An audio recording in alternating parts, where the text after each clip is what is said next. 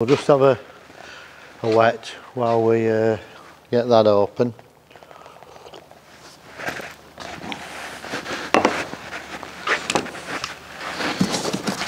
Portable bandsaw, here we go.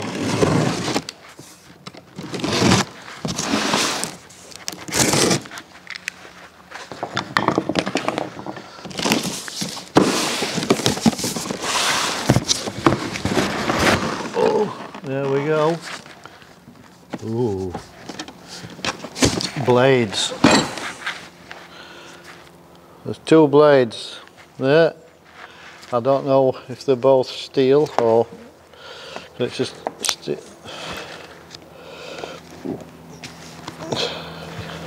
think they are. Yeah, the steel blades then. So you get two blades.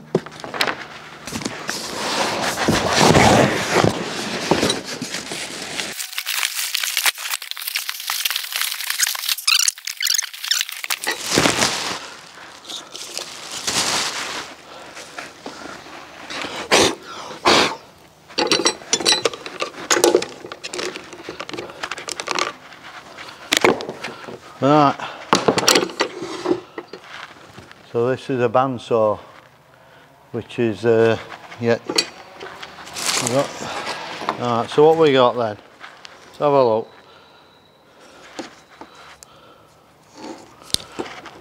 $14 teeth per inch.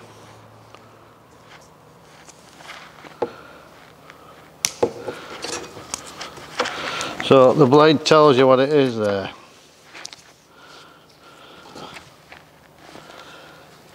M42, so it's a 13mm blade, so it's 13mm in width, it's 0.65mm, that's its thickness. And 14 teeth, well 14 teeth, 14 teeth per inch. 10, I don't know if it's a skip blade and every 10th tooth it goes other way, I'm not sure on that. Check up on that, but so you get, there's two blades there, so we've got two blades with it.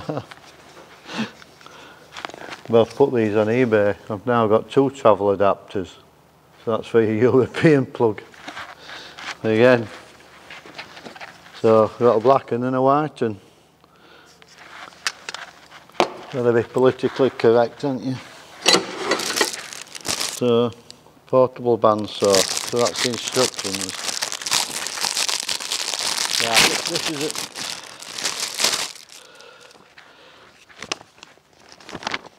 You know, you get different makes of these, obviously. The big industrial Makitas,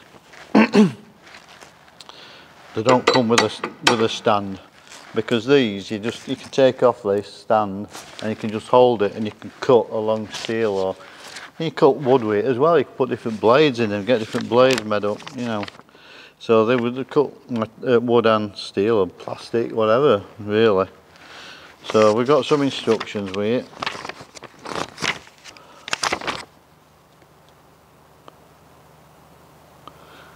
That you know, 240 volts. If you're outside with it, you've got to make sure you've got a RCD chip, otherwise you're going to get your sent electrocuted, aren't you?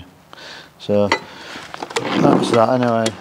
So you've got a standard British plug on it, which again I'll take off and put the blue 16 amp one on.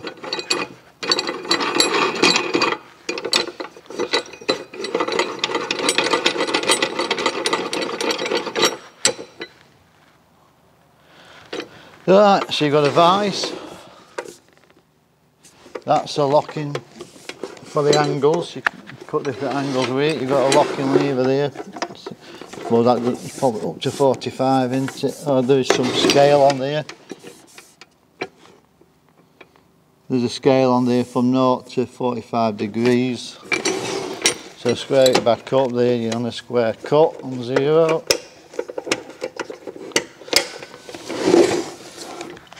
What we got? Some Allen keys there. Because this here Right, I say you can take it off, so just have a look.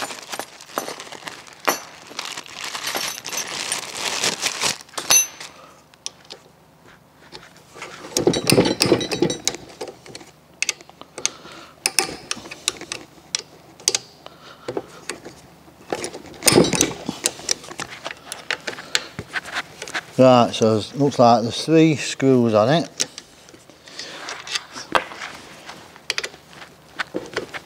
So, easy to take off.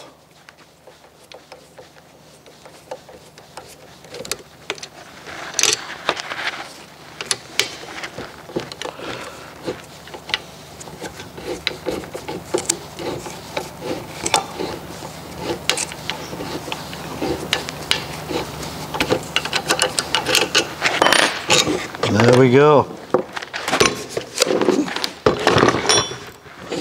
So now it's detached from the stand. Oh.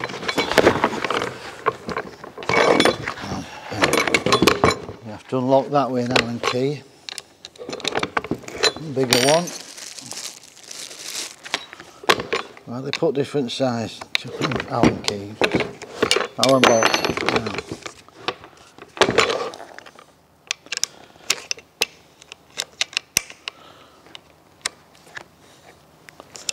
Yeah. So that's your handle now. So you've now got a handheld bandsaw like that. You could do the Yorkshire bandsaw massacre. Bit different from Texas one. I ain't got a chainsaw, do it with a bandsaw.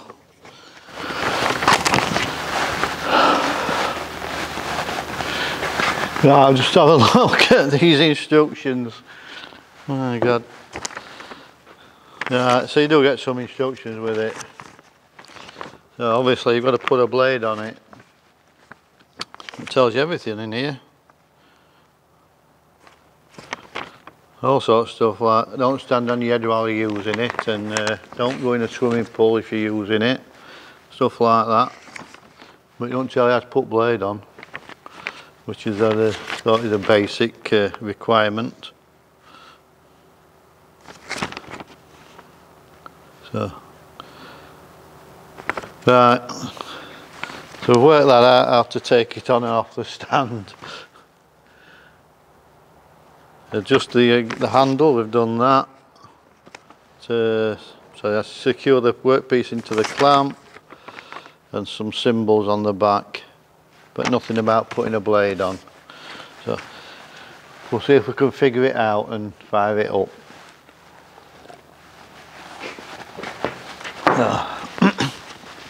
Health and safety, as I get told. You've not got your mask on, you've not got this on, put your gloves on. So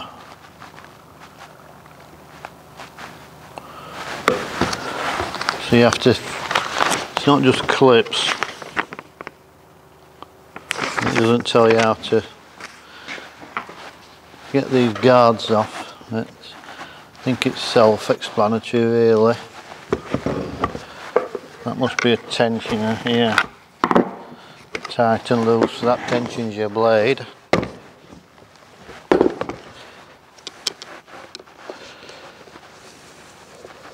Looks like there's just 2 screws to undo, one on each side, and then it's just in some clips, I think.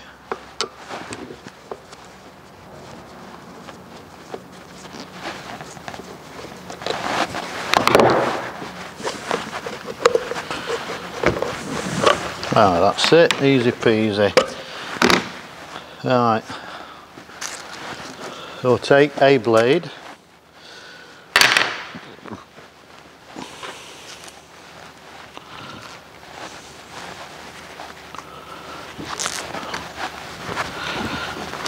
so they go in. Right, if you can see there, they go between those rollers. Move my pinkies out of the way. They go between those rollers, and at the back of each one there's 2 thrust bearings. So that's what the blade runs between those 2, and the thrust bearing stops this blade going further back into the machine and it runs along it. So that's that. So we just push that down so it's on to the wheels, and then this lever tensions it. There's no adjustable tension like on over there, the big bandsaw, where you can turn the wheel and tension your blade. The different for different size blades and what have you. Because this only takes one size blade, there's only one setting for the tension.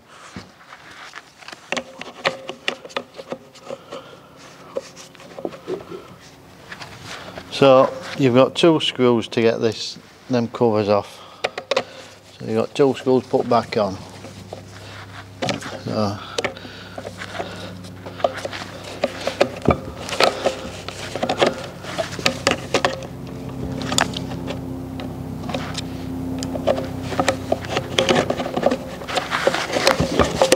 if I get them on right to start with, it'd be better, wouldn't it?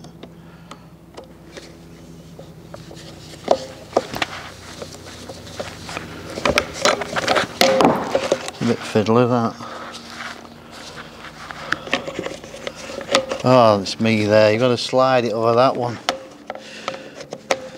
That's it. Now I've got screw stuck. Going up.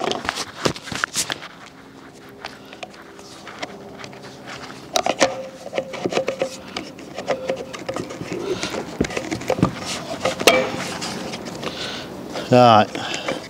That's it. I ain't got it clipped over right there. I'm getting the hang of this now. Ooh, it's easy peasy. Screw back in.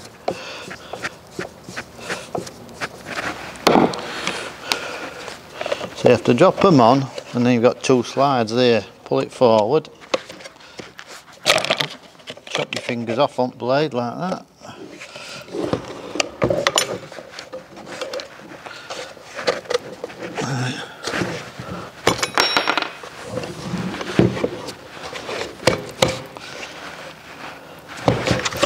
Find the screw you've put down somewhere.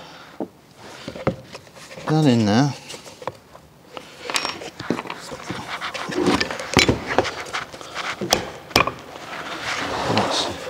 That makes it a bit easier.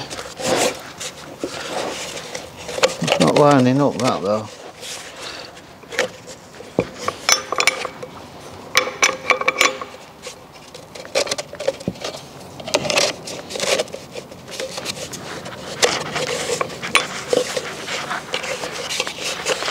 In.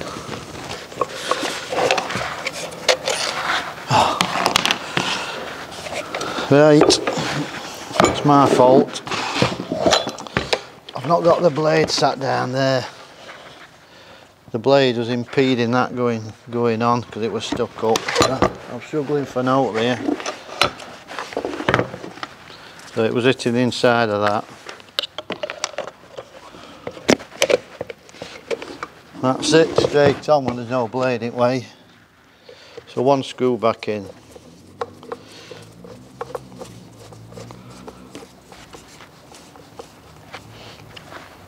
So that's your 2 screws you've got to take out to change blade.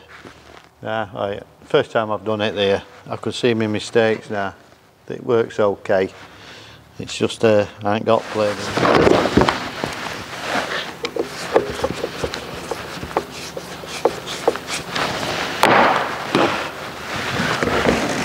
That's it then. That's back on now. For my fault. I turned blade around and I shouldn't have done. It was correctly set. So let's have a look. Come in. You can see now the teeth of the blade pointing downhill. So they pull into this. They pull into this guard here. So you work materials on there, like where my pinky is. I'll not turn it on, and then so it pulls it into that. The blade continuously pulling in. So we'll just plug it in and have a look. Right then. So There we are, pulling into that back plate there nicely. Locked up.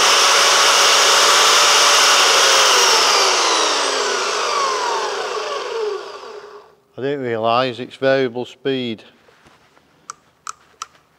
1, 2, 3, 4, 5. You've got 6 speeds. So we'll put it on low one. Like that.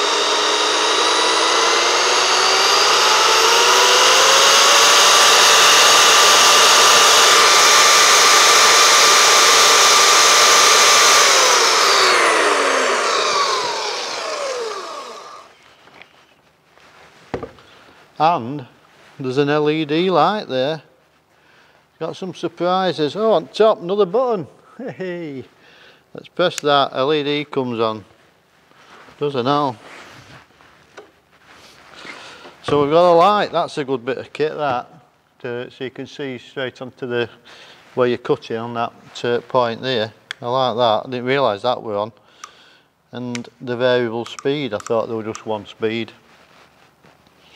So that's it in its handheld use. So you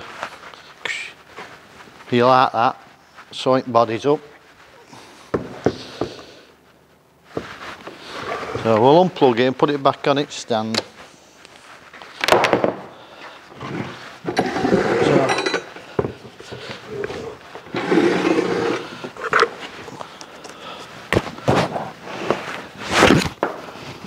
It's upside down. Right, so there's just 3.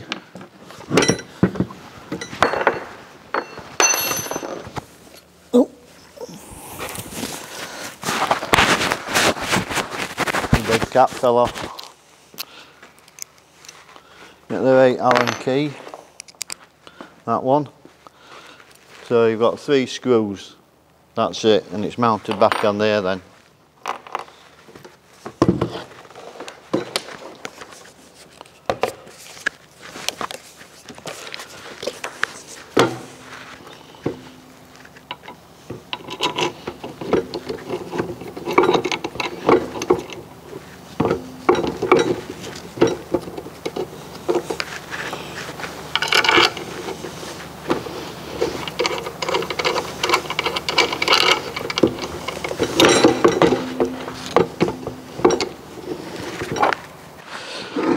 So on my first attempt to change that, took a bit of time, didn't it? But I'll have to have another practice at that, but I don't intend to be taking it on and off every day. It's just that you can do. So it's a useful tool on boat if you're doing some rework on boat, like you've got steel to cut, or even timber, cuts timber. Those blades will cut timber. They're cutting for cutting steel, mild steel, but they'll cut timber as well. Or you can purchase just timber blades, you know, 4 skip blade for timber. So that's it back on anyway.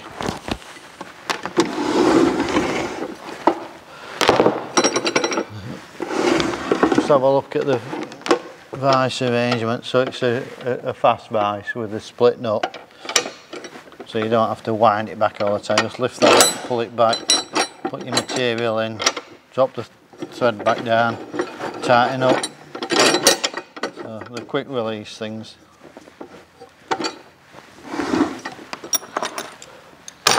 So with this then, with this machine,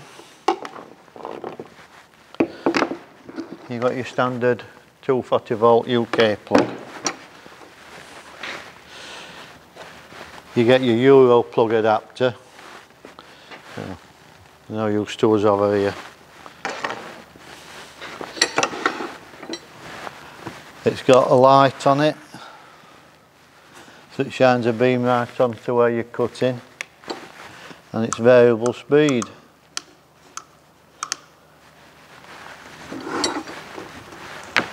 And you got your vice, which is a quick release vice. Flip that up, pull it back, put your material in, squeeze it back up, and tighten it up, and that's what you get.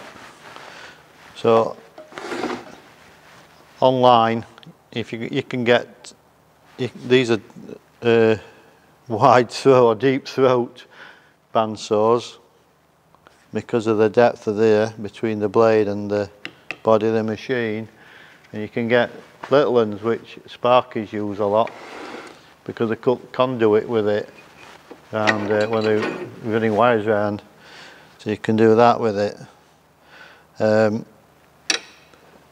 You get the cordless ones, the Makitas, well, not just Makita, Milwaukee Makitas and DeWalt's, all that lot.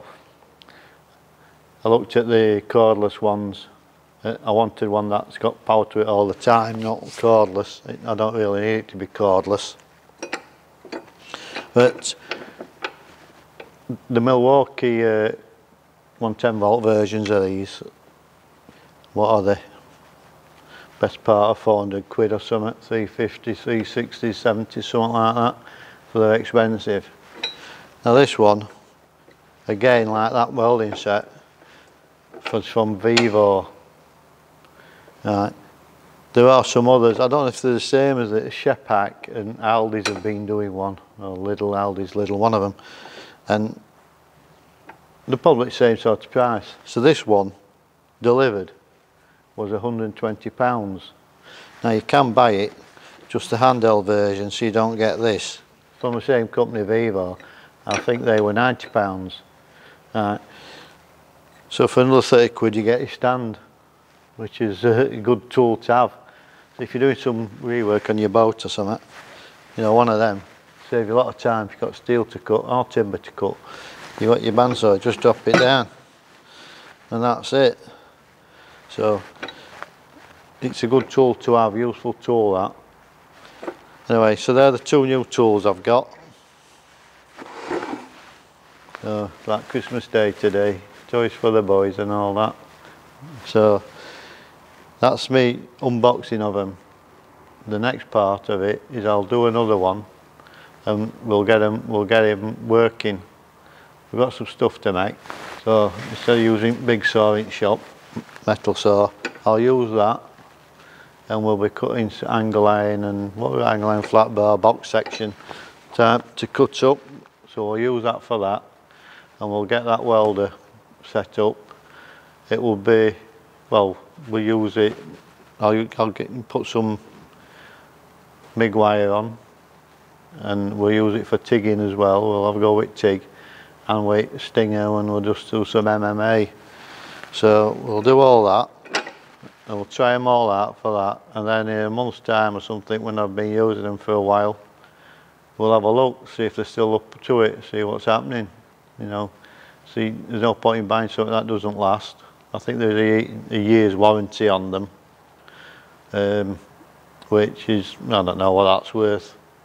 You know, you have to send them back, pay for it yourself. So tools nowadays, they ain't but expensive, are they? You get a lot for your money, really. You know, there's a lot of technology in them. These boards and that, electrical boards in them, or whatever you call them. I'm not into all that. I don't know. I hear these words, but I don't really know what they mean.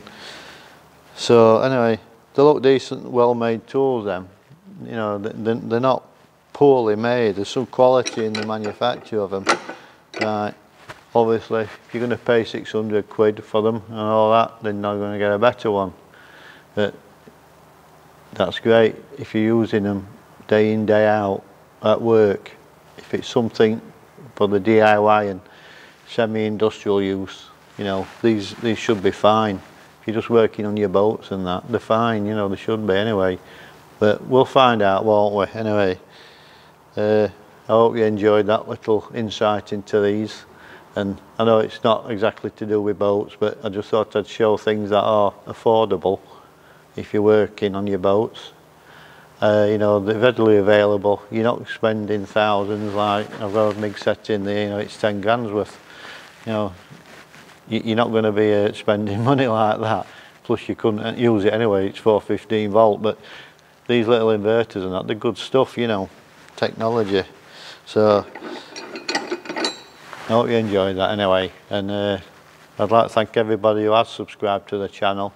and your comments you leave. I do enjoy getting comments, and I like watching other people's channels and comment to them, and you get a bit of feedback, a bit of banter going, and you know, look at each other's work.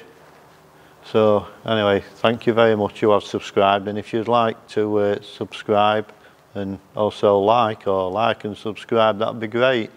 Gives us a bit of feedback that people are enjoying seeing what I'm doing or trying to do. You know, it's only a bit of fun for me really, and just to show people what you can and can't do.